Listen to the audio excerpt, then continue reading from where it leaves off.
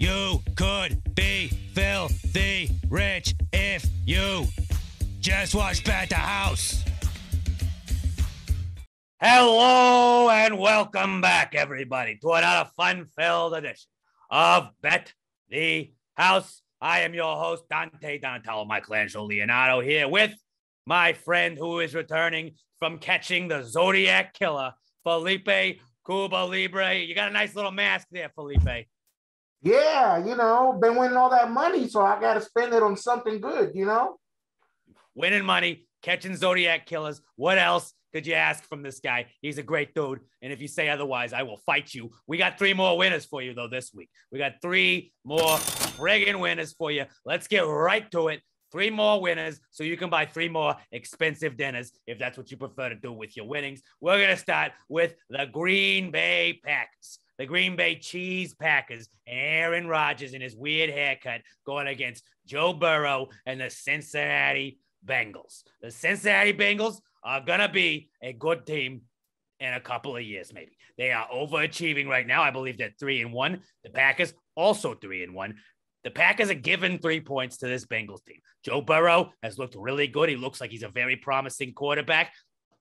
Obviously, that's why they took him number 1 overall a couple years ago. But I just don't think that the Packers are going to be within a field goal of them. I think the Packers easily win this one by a touchdown, maybe even more of that. This is maybe a come-to-reality kind of game for the friggin' Cincinnati Bengals here. They looked good all season so far. Maybe you've had your disappointments. You've had your surprises. You've gotten a couple of teams. I think the Packers are kind of rounding into form. I think the Packers win this one again by at least 7. So you take your hammers, kids. You go Packers -3 over the Bengals. You smash that one home. That's our first bet this week. We're also going to head over. This is a stick a fork in them game. A stick a fork in them game. And I have never done this before, ever in the history of Bet the House.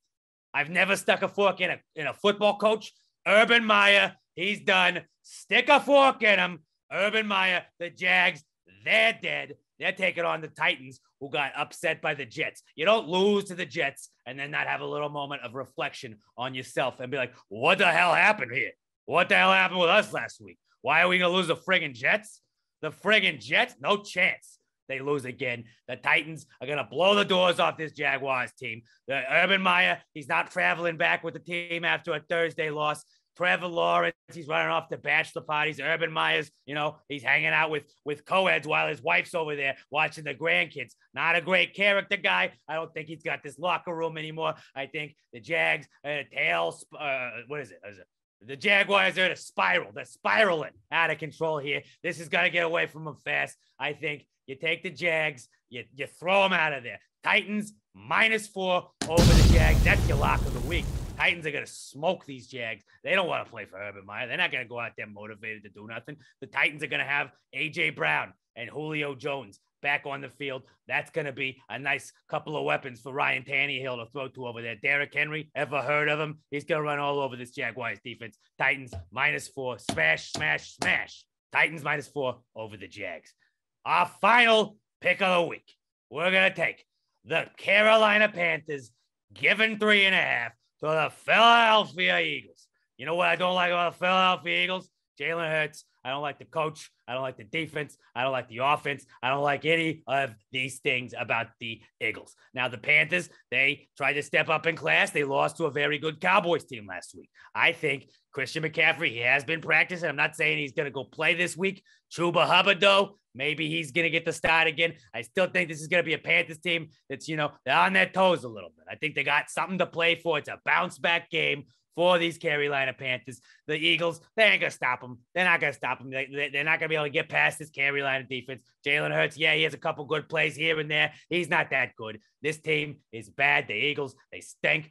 Carolina Panthers going to easily win this one by a touchdown. 3.5 points. This feels like maybe, this could be, a 24 to 17 type game, 24 to 13 type game. That's kind of what I'm getting the vibe of from these Carolina Panthers. I think they go down to Philadelphia. I think they smoke this Eagles team. Panthers -3.5 over the Eagles. Those are your winners, folks. To recap our picks: Packers -3 over the Bengals, Titans -4 over Urban Meyer and the Jaguars, and then the Panthers -3.5 over the Eagles. Those are your 3 winners. You're going to come back to us next week. And you say, Dante, Felipe, thank you for helping make me a very rich man or woman, because we don't discriminate here on Bet the House, but you're going to enjoy it if you got a gambling problem. 1-800-GAMBLER. And always remember, folks, bet the house.